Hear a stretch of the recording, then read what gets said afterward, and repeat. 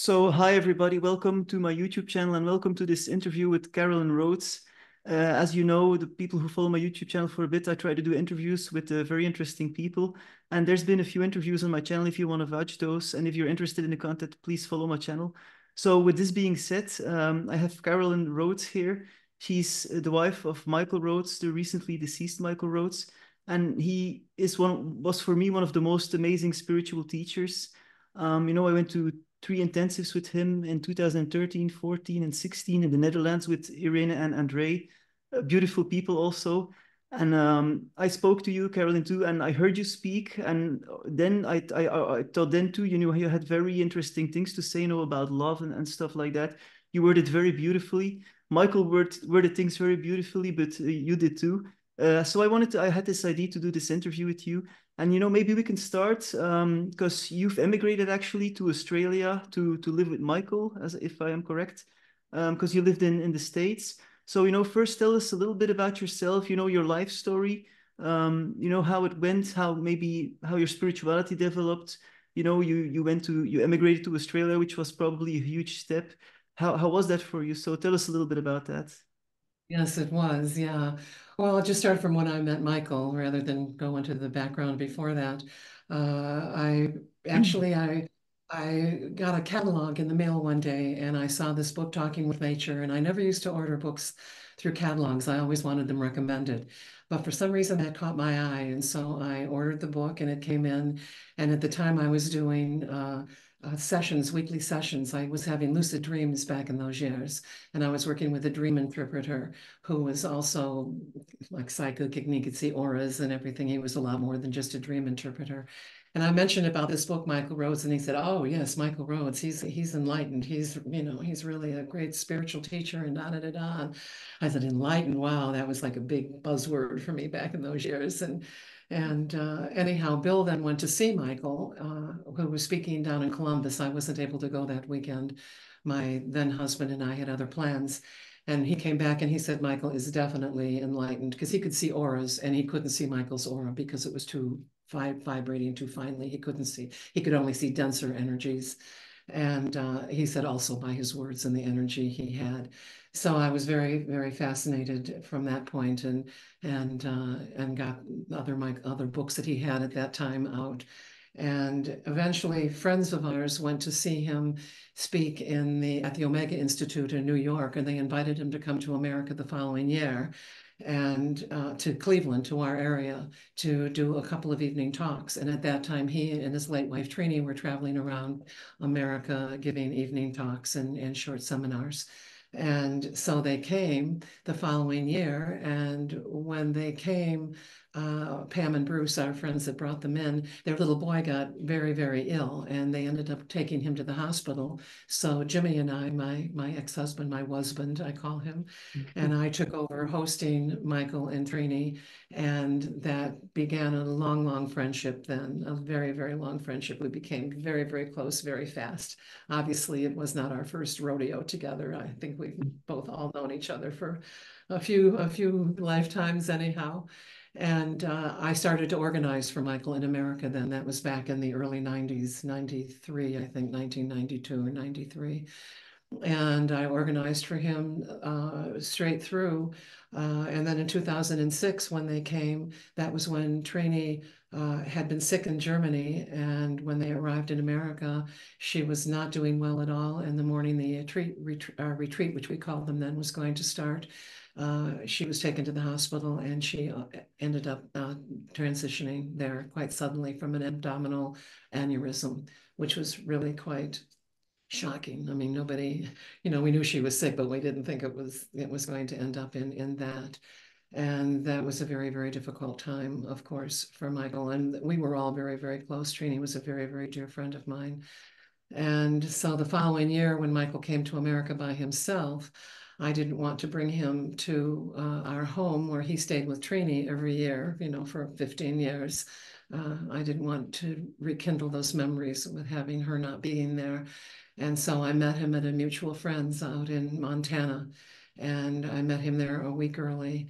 And at this point, ex-husband and I had been separated, and he had moved back home, but it was, it's like I've always said, there's nothing deader than a dead relationship. And, we were good roommates and we laughed a lot together, a lot together, a lot together, a lot together, a lot together. Time 16 months. And so Michael and I spent a week in Montana going to Glacier National Park with our friend Daniel. And at that time, a friendship love turned into a romantic love, quite surprisingly, quite organically, quite, love just swept us away. I mean, it literally did. It literally did. And we were such good friends. We had really such a strong platform. And we were both very, very right-brained. And, we just let right-brainers, when you're that right-brain, we just see the world sort of in a different way. And the rest is history. I ended up immigrating to Australia 3 months later, and here I am. That's a beautiful story. And I just want to pick up on something you said, that you said the fact that Michael was enlightened. And I actually, felt this too during one of the intensives, is like this energetic effect his aura had on people. And I could really feel that. So that's very interesting that you say that, because there's a lot of people claiming they're enlightened, but they aren't. But I knew he was one of the real deals. Anyway, continuing on that. So you've emigrated to Australia. So I'm in the process actually of emigrating to Canada with my wife Meg. We're living in Belgium right now. How was that process for you? Because I imagine you have to leave a lot behind, right, when you emigrate. I mean, especially to Australia, it's like the other side of the world. How did that feel for you? How was that process for you? Yes, it is. And interestingly enough, I was hugely attached. As I wrote about in Facebook, maybe you read that, I have dealt with every trauma in my life has had its roots in deep attachment. And so for me to leave my home and my family and my sons, both of my sons, they were grown, but still leaving your children and all my friends and everything was a really big deal. Everyone was saying, I can't believe that you're doing this, but I was so sure, and it's like I said, love was just having its way with us. There was no question in my mind, but that I was doing the right thing and that this was what I was meant to do. And because I had been to Australia twice before, we were here in 2000. My ex-husband and my two sons came to spend a month over the Christmas holidays with Michael and Trini and their family. And then after Trini transitioned, I came for another month just to be with the family. Nothing was happening with Michael and I at that point. I mean, we were very, very close friends. And, I was here just as an emotional support to the whole family, really. So I thought because I'd been to Australia twice, that I knew what, well, I've been there and they all speak English and, it won't be that much of a change, but it was a huge change. It was really, really a huge change. You don't really realize until you immigrate, till you get to the country. And I left everything behind. I came with 5 medium-sized suitcases of my personal belongings. That was about a tenth of what I owned. I had a small box of photographs and a brown envelope of recipes, and that was it. I left everything else behind. I gave everything away, and yeah, and here here I am. And it was a little bit of adjustment, I have to say. When I first came, I was freezing. It was springtime here. It was in September. I arrived in September and it was so cold. And Michael kept saying, "Oh, you don't need any winter clothes. You don't need any I could have brought a couple of transitional coats, autumn and spring coats that would have helped. And we went out and got me a couple heavier things, but they don't have central heating here. And I'm used to that, of course, coming from the snow belt off of the Great Lakes. And so it was, and then going into the grocery store and all the brands and everything were different. And coming into like Trini's kitchen, which was very complete, but it was none of my, I was in my home for I had my own home for 40 years before I immigrated, and all my favorite knives and my favorite bowls and all my things, and everything was different. And so it was a change. But you'll be taking all of your things, and it's not like you're moving into someone else's home. If you're immigrating to Canada, is that what you said? You're going? Yes, we're going to live in my wife Meg is from Canada, so we're going to live in Canada, yeah. Also near the Great Lakes, Toronto area, Niagara region actually. So Oh, yeah. Toronto. Yeah, we were Yeah. just in Toronto a few years ago. Yeah, and you'll like it there. Toronto's a lovely city, very progressive city. And well, you've probably been there if your wife is from there, Yeah, so I've I'm been not there, of telling. course. Yeah. Yeah. Well, So I'll would bet. thank you. Would you say that that like this, that it sparked like a metamorphosis in you, that it forced, like it pushed you into growth because you have to like leave so much behind, like attachments and stuff, or? Well, yeah, yes, I would say that absolutely. It was a growth experience, and it was difficult when I first got here. I felt shaky. I felt very emotional. I had times where I would feel very emotional, and it's like Michael's son said to me right after I got here. He said, "Well, how does it feel?" And I said, "It doesn't really feel like I've immigrated. It just feels like I'm on a holiday, like I'm on vacation." And he said, "Well, you are, only this time it never ends." But there's that. So it took a little while just adjusting to everything, and I mean I love Trini dearly. She was a wonderful woman, but her taste in decorating was nothing like mine is, and I'm a Cancer, a double Cancer, and so home is very important to me. And so I realized now that I was living here, it really wasn't a reflection of who I am and how I wanted it to be. And Michael was wonderful. I mean, we redid everything over the next few years. We did. He didn't care what I did, and we changed a lot of things around. I Americanized it a little bit more, and but it was, yeah, it was an adjustment period. I can't say that I just came in and everything was coming up roses. I never questioned what I did. I never doubted what I did. I knew I was exactly where I was meant to be, but it was a big move to go to the other side of the world. Mhm. Yeah, interesting. So you've traveled a lot, of course, too, with Michael. You've met so many people. And how was that for you? Like, how was that experience? How did you experience that, and how did that experience feel for you? Because you must have met so many people. All the intensives you did. I mean, I saw you on each intensive.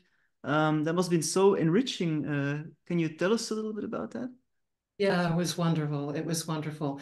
First of all, when we would arrive in a country, we always had just beautiful organizers, just organized everything. So we weren't having to, find our way from the airport to where we were staying, nothing like that. We were picked up and always so well cared for. So that was a lovely aspect of everything as well. And the people were just absolutely beautiful, every single one. The people that attended the event, I'm sure you were there because you had read his books, or at least you had heard something about him. So everyone was very, very familiar with Michael, and they really loved him. They really cared for him.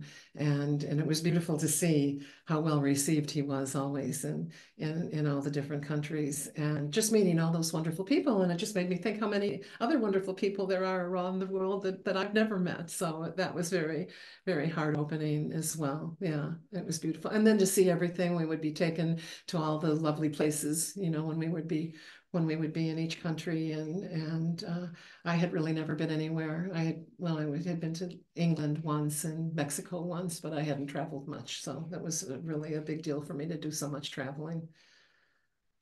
Yeah, that must be fantastic to be able to travel the world like that. It's so enriching. I mean, I'm Sagittarius, and Sagittarius love travel, so I can imagine that Yes. must be truly amazing.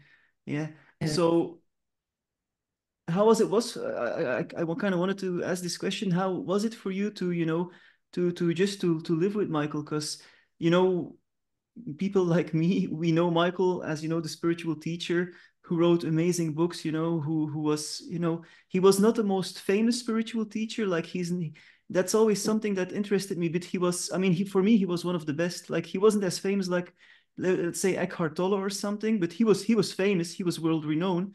But for me, the best, for me, he was one of the best. Some of the best ones are not the most famous ones, which you see often recurring. That, in my opinion, anyway. And of course, we know him as the spiritual teacher. He had amazing metaphysical ability. He had an amazing energy. I mean, I could feel it when I was on the intensives.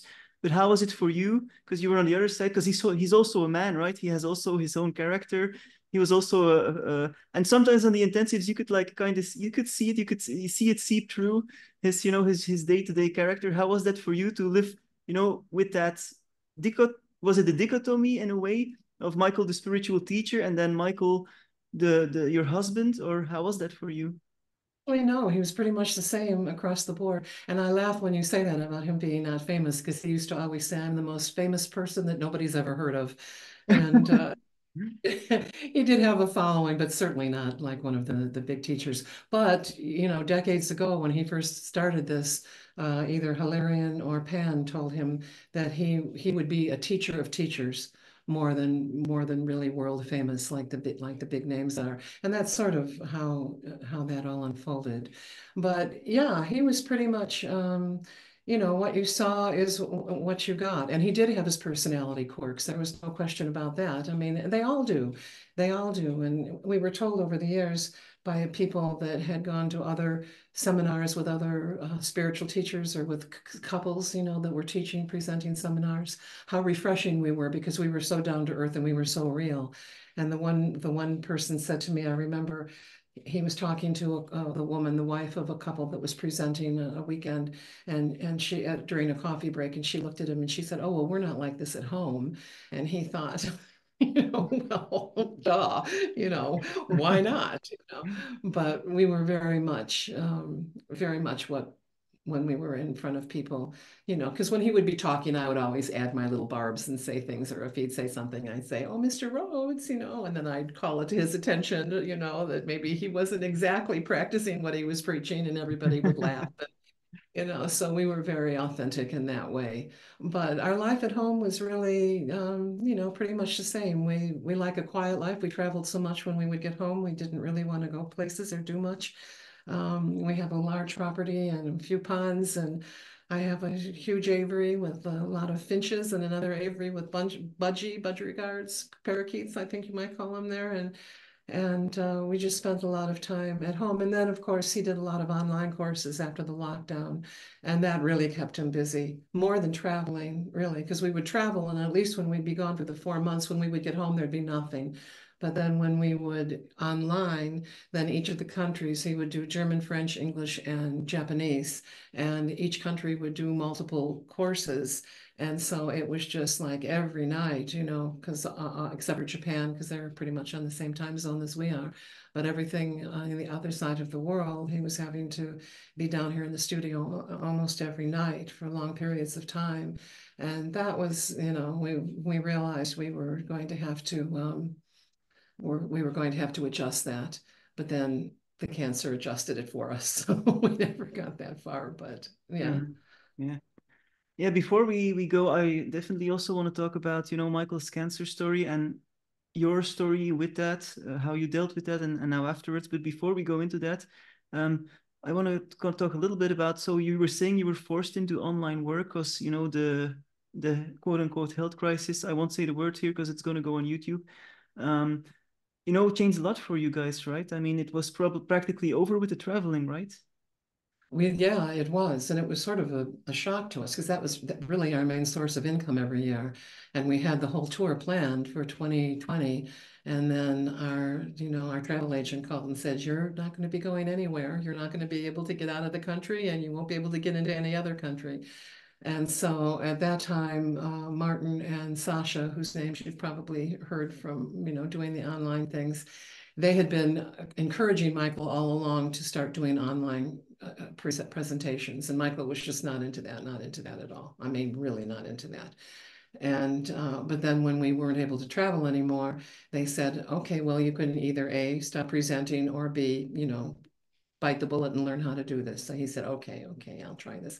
And they handled everything. They handled all the technical things, which we could have never done in a million years. I mean, Michael did the content, of course, but they created everything for us.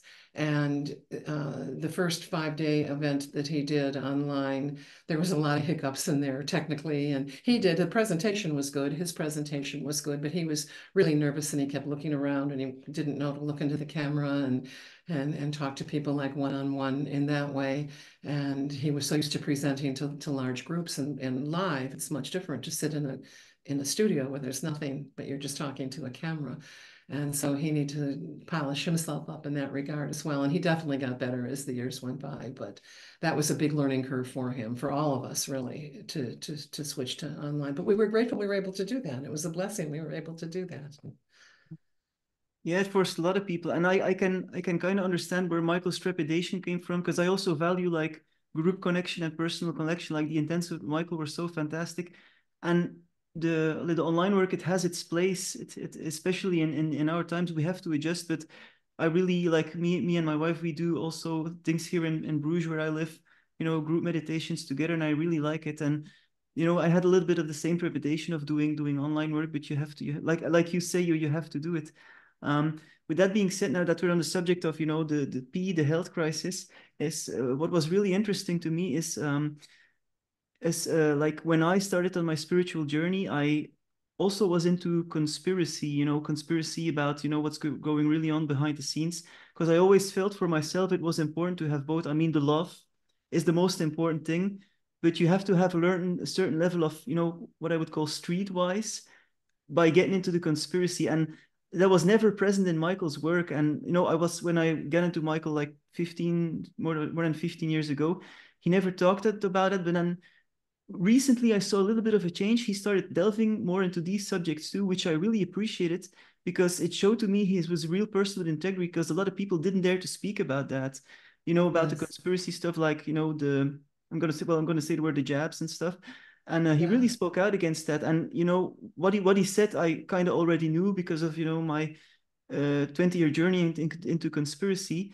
But I really appreciated that, and even in his book, his latest book, he delves into it a little bit at the end of his book.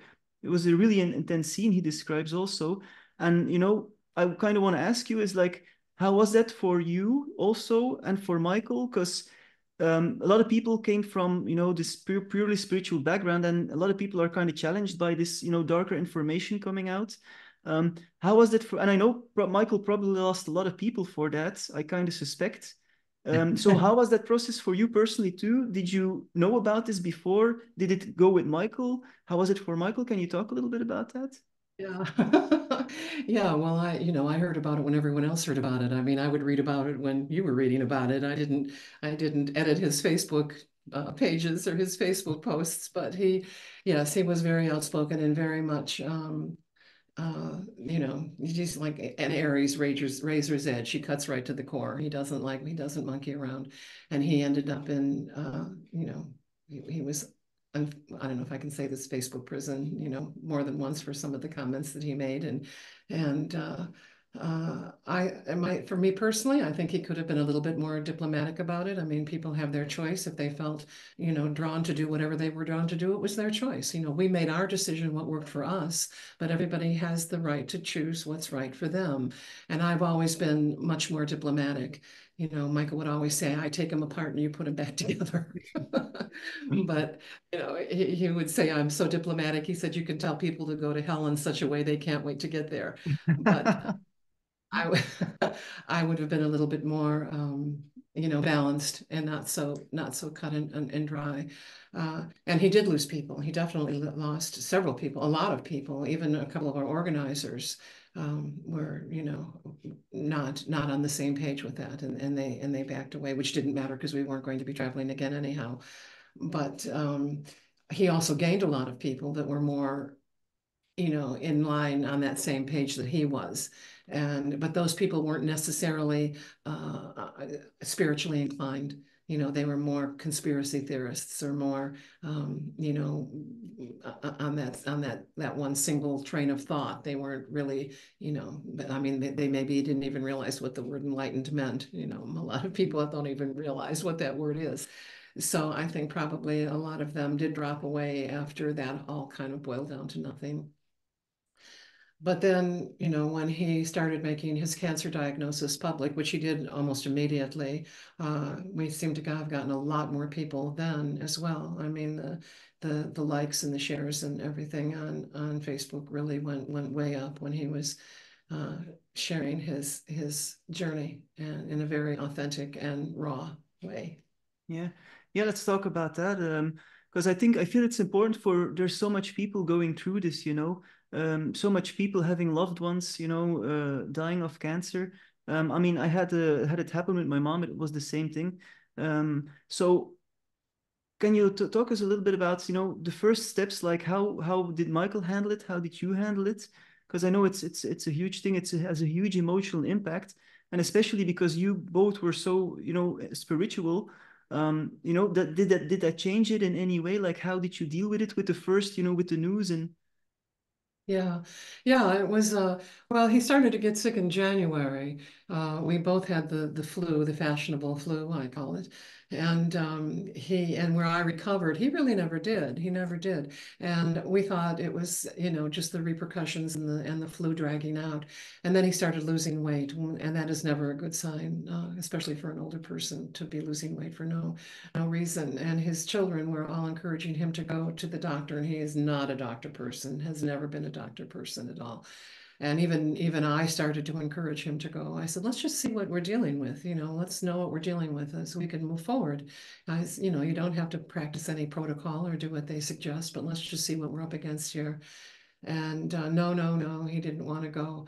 And then one night in the middle of June, he looked at me. He said, "I think I'm dying." And he said, I need to see a doctor. I need to go to the hospital. I need to do something."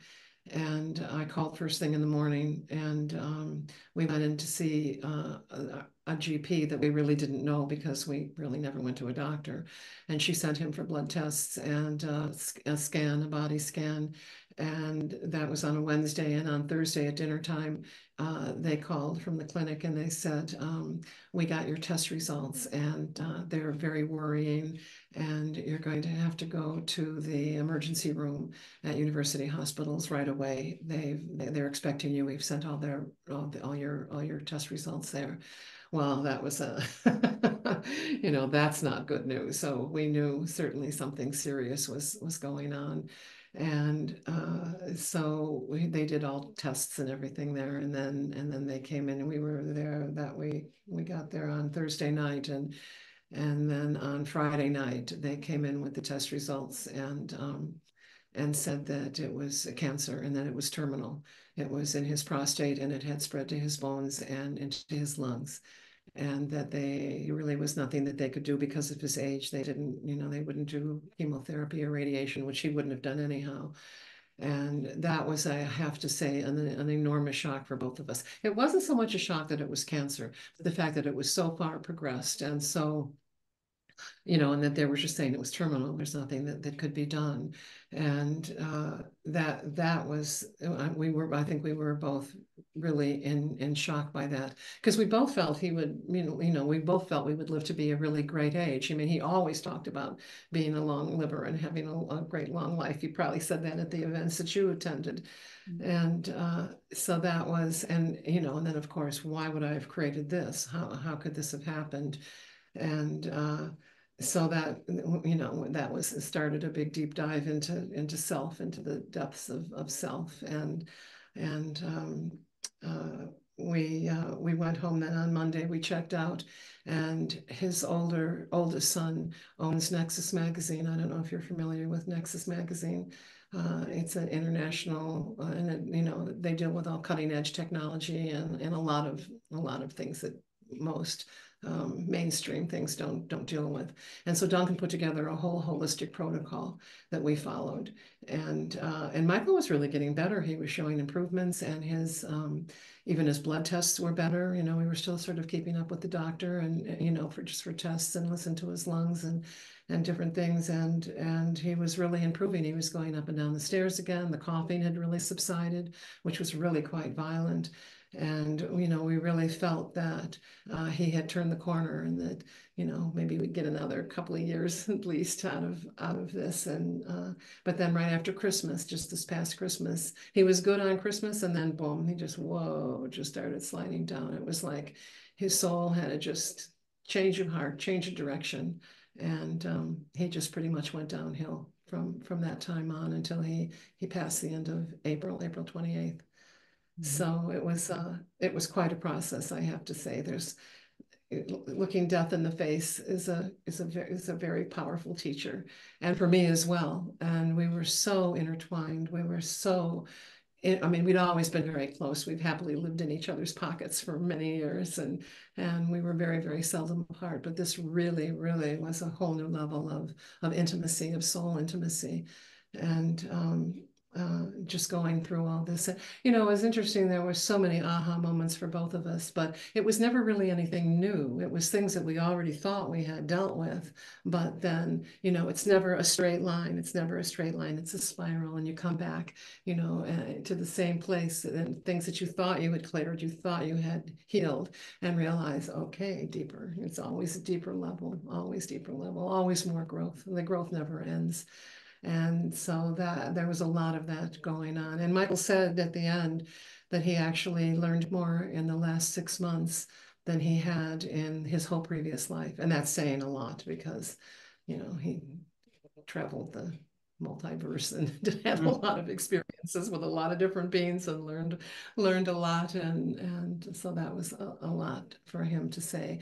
But this was, I think, about his own personal growth, about being humble, about, you know, just, you know, various things that he realized that he really hadn't been, you know, he hadn't really embraced fully. So it was all worth it, you know. The growth experiences that we both had would have never occurred if not for this. And as difficult as that is for me to say, it certainly wouldn't have been my preference for this. I can tell you that without hesitation. It was the last thing that we wanted. But you know, well, it's like we said, would this be easier 5 years from now, 10 years from now? I mean, sooner or later, every couple goes through this, you know, where one goes and one stays. And we never thought about it. I mean, we both thought we were going to live on at least into our early hundreds.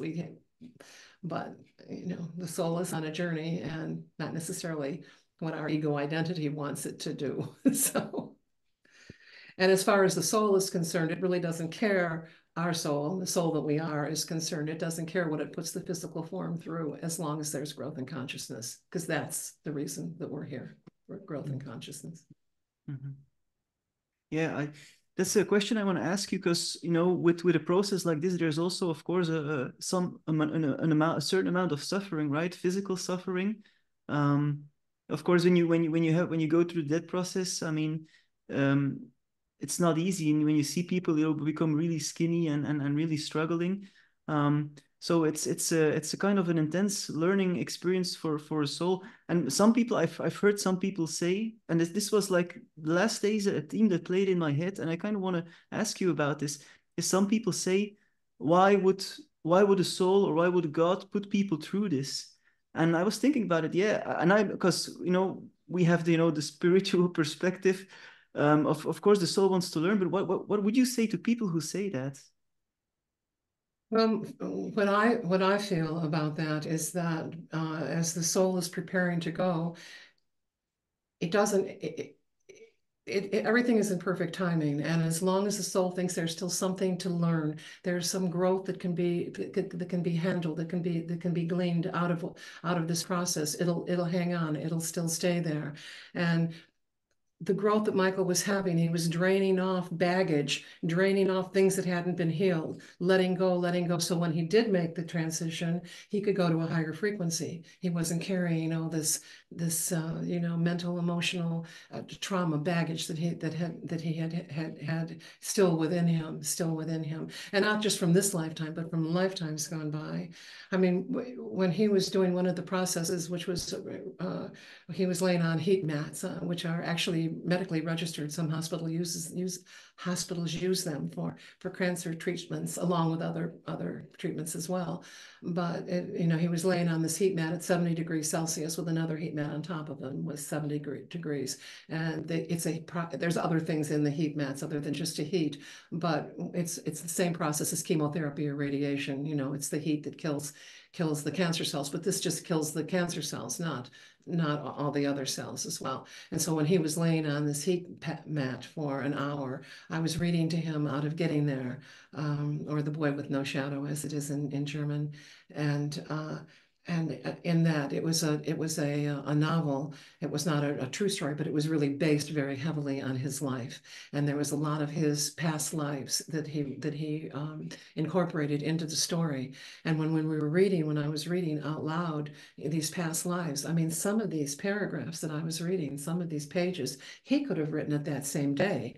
I mean, it was the same things, you know, that the main character in the book was going through. He was facing right then, you know, 30 years later, however long it was. That book came out in the late 90s. And, so that was sort of an eye opener. And he had a lot of emotional releases through that, dealing with his father and he would just cry and I would cry. We did a lot of crying and so that there was still a lot in him that needed to be released, not just from this lifetime, but from lifetimes gone by, as I said, which is all happening right now, anyhow. So we won't go into that. Yeah, that's a beautiful way of seeing it, and everything has its function. I remember Michael saying also, I think in one of the intensives, is even people with dementia, it's also a way, if they get dementia before they die, of letting go of certain emotional issues, regressing them back to their childhood so that the soul can release certain issues. So I remember him talking about that. It's really, really interesting. And it's really interesting that you bring it up, because this, brings the, suffering of the death process in a different light, of course, because to the soul, it has some value. That's very interesting. And how was it for you, Carolyn? Like, because you, of course, you've seen the man that you loved physically transform. How was that process for you? That was very, very difficult, of course. In the early months, because he was improving, that was really what was keeping me going, because he was getting better and better. And then after the first of the year, when he started going downhill, and we were having a really hot, humid summer, and he was really having trouble breathing. And I said to him one day, okay, he was in a wheelchair at that point, let's go to the plaza, where it's air conditioned and you'll feel better there. And the last time we had gone to the plaza, he was getting up and pushing the wheelchair like as a walker and moving himself around a little bit. And then I would push him a little bit and then he'd walk a little bit. So he was doing pretty well. So I was sort of hoping for that same, result when we went. But after we had been there for about a half an hour, it was not improving his breathing at all. And I just knew in my heart that, things had really turned around. And that's when it got more difficult. It definitely got more difficult. His breathing became more challenged. I ended up taking a rollaway bed into the TV room, where we have a recliner, an electric recliner chair, which was the most comfortable for him to be in, because he couldn't lay flat anymore. He had to keep himself elevated. And we have one in the bedroom as well, but the one in the TV room was more comfortable. And, I was having trouble sleeping at night. I was always listening for him breathing, if he was still breathing, and just watching the man that you cherish more than anything, just waste away like that. And to have all of his physical, everything, eating, drinking, walking, breathing, all of the things that we take for granted so much, to have those be taken away from him. The limitations were really a struggle for him. And actually, he suffered more mentally and emotionally with all this, I feel, than he did physically. He had a lot of little niggles and aches and pains, but even like hospice said, and like our dear friend Bruno, a retired doctor, said, he could have been in such worse pain physically, much, much worse pain than he was. I mean, he didn't have any really severe pain. And so that I was grateful for that, but he was uncomfortable. He was never comfortable. There was always a degree of discomfort, to one level or another. But as far as really severe pain, he never had that. So that was a blessing. That was a blessing. And right at the end, I could see him withdrawing, as the veil was thinning. He was withdrawing from me. He was withdrawing because a lot of people were coming by to see him, and just withdrawing from life, withdrawing from everything. And his passing was very gentle. It was very gentle. I was listening to him breathing, and he was in a hospital bed at that point in our bedroom. And I finally fell asleep, I think about 1 o'clock. And a friend of ours was staying here, a retired nurse. And she had been with her father and her partner both when they transitioned from home. And she said she'd been here for 3 weeks, and she said that she thought I had maybe bitten off more than I could chew. And she was exactly right. I didn't realize at the end. I could not have done it on my own. I couldn't physically handle it. And the lack of sleep and, just the emotional and mental exhaustion was just extraordinary. And so having her here was an enormous, enormous help for me. And I finally fell asleep, and then she came in and she sat in the chair and waited up and then she listened and she said his breathing just slowed down and then it just stopped about 3 o'clock in the morning. And so he had a very gentle passing. And I'm sure a spectacular homecoming. I have no doubt about that. But it was, sorry. No, it's fine. Yeah, it was tough. It was tough. It was a blessing in disguise. It was very bittersweet at the end because he was, so, he couldn't eat, he couldn't drink. We were having to put cotton swabs in his mouth to wet his mouth. And I mean, he just couldn't do anything anymore. And you don't want to see, anyone suffer to that degree. But then the void that it left in our home was extraordinary. I mean, he was a very powerful energy, a very, very powerful energy. Even when he was ill, I mean, his physical body was going down the tubes, but his being, the being that he is, was still very, very much there. And after he left, everyone that came over at that point, the minute they walked in the door, I said it's so apparent that he was not here anymore. His physical presence was gone.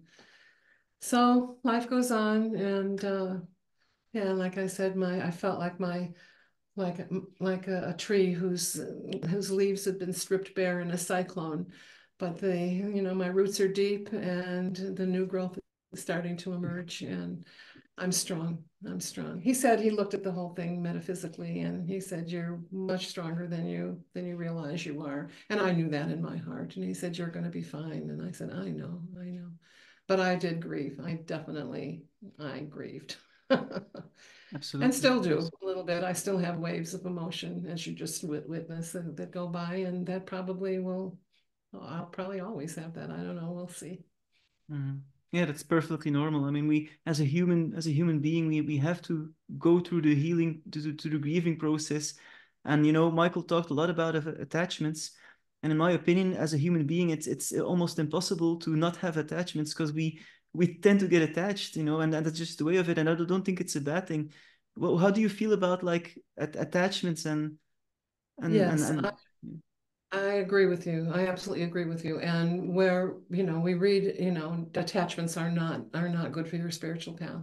Michael would talk about it's like tying a dog to the leg of a table and then going to the door and saying, "Come on, let's go for a walk." And the dog might get to the door, but it's not going to get through the door. It's attached to the table, and it's pretty much the same thing. But I think for the level of consciousness that we are right now, on, especially the masses, I think that attachment is a very human thing. It's a very human thing and something that we're meant to experience. And Michael always said that out of all the beings that he met and all the different timelines and realities that he visited, that he didn't meet anyone ever that had the depth and the richness of emotions that we do.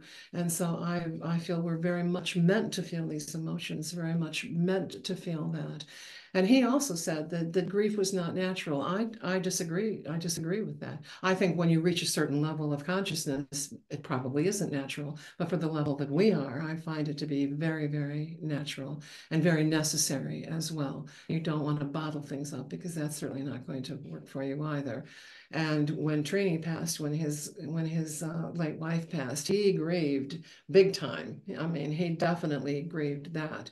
So when he was saying that grief isn't natural, I don't believe that was coming from his personal experience because he definitely grieved. And he dealt with attachment issues then, as I did when my ex-husband and I divorced, when we separated. We thought we had that nailed. We thought, okay, been there, done that. And when we got married, we said we don't have to do that. And we really believed that. I mean, we really felt that we didn't. But then as the years went by, and then, 1 year after the next 18 years, we fell right back into that pattern, into that default program. And we were very aware of it when we realized that we were coming to the finish line. We were coming to the end of our rainbow, that we were very attached. And that's fine. And I have no problems with that. But as I said as I wrote about in Facebook, I realized every trauma that I've had in my whole life the root has been attachment issues. So I've had to look at that as well. And the thing is not, you grieve and you feel that, but it's not to let the grief turn into self-pity. You have to deal with your emotions, but sooner or later, you have to rise up out of it. And yeah. Yeah, that's very interesting that you say that, because yeah, self-pity can be a real self-sabotager that keeps you in that like more of a lower state. And in my opinion, I've heard Michael talk also about, lower emotions, and but I feel like lower emotions are also part of our human beingness, right? We have to like, I like that Michael also spent attention on that, in his inner exercises and stuff. Like some spiritual teachers, which I don't consider um I wouldn't follow, let me say it like that. They kind of ignore the lower emotions, and but it's part of our human being, right? We have to feel everything. It's like you say, it would be bad to push it down, those negative experiences. Yeah. Yeah, yes, we absolutely have to deal with that and recognize. But I think it's important to when you have really low emotions that are kind of like, running the show, that you're really locked into, not just situational things, but when it's an ongoing pattern that you have. I think it's important to recognize those, and to realize and to ask yourself, why am I telling myself that? Or where am I getting this idea from? So often it's like hand-me-down beliefs from our families, from our cultures, our religions, I mean, it really start questioning, where is this coming from? And is this true? Am I telling myself the truth? And really acknowledging these and diving a little bit deeper, not just letting them run your life, not letting them navigate your life, being the only thing that's navigating your life. And I think that's what Michael was trying to bring up, to make people aware of what they were feeling and why, and how they can rise, how they can lift above that. They don't have to wallow in that. And then gradually, the more you realize you're in that state again, of guilt or depression or whatever it is, and you see that, and you can pull yourself up. And then the more you see it, and the more you pull yourself up, then you get where you can pull yourself up quicker, and then you get to the point where you don't really have to go there anymore. And that takes time. It takes a while to come off the battlefield of self-criticism and self-betrayal, but we can do it. We can do it. Absolutely. Yeah, that's actually what Michael taught me too, because in the beginning of my spiritual journey, I was into shadow work a lot, but actually you have to do the light work. I would consider what Michael did, light work, raise the frequency, and then when you raise the frequency enough, the shadow will come up, lower emotions will come up to the surface to be released, and it's like you say, an ongoing process. And I'm very grateful for Michael for putting that focus on love. Because that's really what I took away from all of his teachings. And he would repeat it over, as you of course know, he would repeat it over and over again, love, love, love. And that really put it into my mind, like love is the big thing. And it was just such a beautiful energy to experience, because you could feel the love, that unconditional love. You could feel it at the intensives, and it really had an effect. I remember after my first intensive, I was like, I was walking in the supermarket, and I was feeling from another dimension. It was such a big difference in energy, the 5D intensives, and then the regular life. Um, did you? How was that experience of love for you? How has the experience of love deepened for you through the years? Well, I think from many, many years ago, I looked at love like I think that most of the masses do, that it's a very personal love. It's, for family, for children, for your closest friends, your parents, and just, it's very, very personal, when it isn't personal at all. It has nothing to do with personal love. That's kindergarten love, as I call it. It's, love, as Michael always says, it's the power of creation. It's absolutely the power of creation. It's the frequency of the multiverse. It's the nourishment of life. It's the energy that activates and animates all life, from the microatoms to the multiverse. It's we can't look for love. We can't find love, because we are love. We equate it as an emotion, and it's not an emotion. It's a frequency. It's an energy, and we can't grab onto it. We can't hold onto it, because it's a feeling. It's an experience. We can't like mentally get there, because you can't get there. It's like the Tao that can be spoken is not the Tao. And I would like to say that I equate love, or for me, love, God, source, nature, God, goddess, all that is, supreme creation. That's all the same energy. It's all the same energy. And to tap into that divine, to our divine self, to the divinity that we are, I think is a step that everyone is taking right now. That absolutely everyone is taking. That's the next stage of our evolution. It's like our hearts have been frozen in time for thousands of years. And now with the frequency rising, it's like our hearts are melting with our own luminosity, and we're discovering the divinity within, and it's like we're realizing the truth of our being, that God was born in human form, and we're the living proof. We're the living proof of that, and we're connecting with that. And I think that's very powerful, because we're moving into an age of love and compassion, and how can I help you, and what can I do for you, and not what's in it for me, and greed and control. And that's going to happen regardless. I mean, I know the governments of the world are going crazy right now, and who knows what's going to happen, but will all collapse. I mean, love wins. It's going to win one way or another. And I think more than how it's going to collapse, we need to think what we're going to do when it does, and how we're going to build ourselves back up. And it's the consciousness of the people that have to rise, the consciousness of the people that has to change. And that's what's happening now. That's what's happening now. It's a very exciting. There's a tsunami of love. That's a silent tsunami, not so silent even anymore, of love that's sweeping the planet. And yeah, it's beautiful. We're very blessed to be here right now, even though it's crazy. But we stood in a long, long line to be here for this transition. Absolutely, yeah. Yeah, it's yeah, like you say, it's a tsunami of love that's breaking down the old structures and sweeping down the old structures, and they're still trying to grasp it. It's gonna go anyway. And I feel like what you and Michael did in your travel, it's like preparing, you were like already paving the way for that new way of consciousness, for that new wave of consciousness that's gonna becoming more apparent on the earth in this century, actually. That's really interesting. Um, yeah, I think we can, one last question, maybe we can end on this beautiful note. Michael talked about, visiting, the fifth higher dimensions where, was really, I was found it so fascinating to read, next to all his wisdom, of course, his metaphysical travels. Um, and he talked about, visiting the higher dimensions and visiting actually his and your soul aspect in a higher dimension. Um, have you ever experienced anything like that? Have you ever had like, any experiences that what Michael referenced that you also maybe by hearing it from Michael or by living it Michael experienced the same thing? No, in a word, I was not able to travel as he was. I've had, when I was having a lot of lucid dreaming when I was younger, I had a couple of experiences where, as I look back, I recognize that, I was connecting with my divine self. I didn't know what it was at the time, but as I look back on it, I know I have had some experiences, but certainly not to the level or anything close to what Michael has. Michael's been doing this for a lot of lifetimes. This Mm. isn't his first go around with traveling metaphysically. So he was a well developed at that. But no, I had none of that. I had none of that, and I have had no personal experiences with it at all. So that answers that. That's easy. That was an easy question. No. Okay. All right. So I think we're at the end of the interview. Is there anything, Carolyn, that you want to share? Any message that you want to still bring out there for the viewers?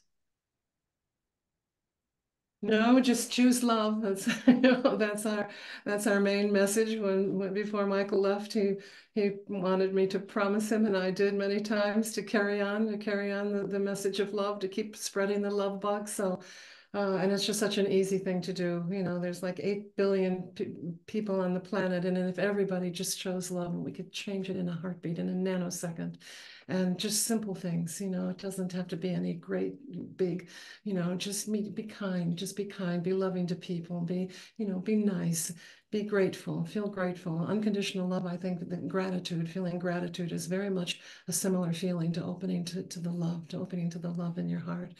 And just, love who you are, love who you've been, love who you're going to be, love who you're with, love what you do, and just love and love well. And it's really easy. It's our true nature. It's our core essence. Just blow the dust off and love. That's beautiful. Yeah. So for people who are watching this who maybe are not following you on social media, you're still active on Michael's page. Yeah, So still it's still his name. My name isn't on there. I was writing on it for so long before he left, and the only difference is now there's a picture of he and I together on it. And when I write, I always write, "Hi everyone, Carolyn here," which now that's, it's just me, nobody else. He's not going to be him, but I continue to write that because sometimes other people post things on there. Yeah, and michaelroads.com is still up. And our website, of course, is still active. And actually, right now, we're putting together all the inner exercises, and we're going to make them available either individually or in bundles and clusters, which is something that we've never done before. They've only been available through the courses. So we're going to make the inner exercises available, and I'm actually going to be doing a course. I don't know when, coming up. I've been encouraged from a lot of different people to do this, so I'll just do a little, seminar, something short and sweet. But I'll carry on, and I do want to keep Michael's legacy alive. He was a brilliant man, and still is a brilliant being. And yeah, I'm gonna do what I can to keep his message going. yeah, that's beautiful because I about keeping message Michael's legacy going. Me and Mick, we do events here in Bruges, and I asked I kind of want to, when I first started out with this a few years ago, like I want to play the I Love You song, but that was of course like one big thing that Michael used, and I was like, am I not copying him? And then I asked permission to Nana and Anki. Nana and Anki, is it okay if I use your song? And sometimes we use it. So in a way, it made me think like we did a trip to England and we used it there and people loved it so much and they kept asking for it. And I was like, oh, in a way, it's keeping Michael's legacy alive a little bit. It felt really good when we were doing it on our retreat. So it was very beautiful. So yeah, so thank you, Caroline. Thank you Yeah, so much for, well, go ahead. well, thank you. Thank you very much. Thank you for inviting me to have a chat with you. And you have a beautiful energy. You really do. I recognized your name, and when I saw your face, I recognized your face as well. But I don't remember chatting with you. I know you said we did talk a few years ago, but you have a really lovely energy, and I wish you all the very best in your move to Canada. And thank you again. And thank you, everyone who's watching. Thank you very much. And choose love. Remember to choose love. And I love you. I love you all. Thank you. Absolutely. So thanks for watching, everybody. And if you like this content, you can subscribe to my YouTube channel. I'm going to be doing more of these. So thank you, everybody. Thank you, Carolyn, and see you next time. Bye-bye.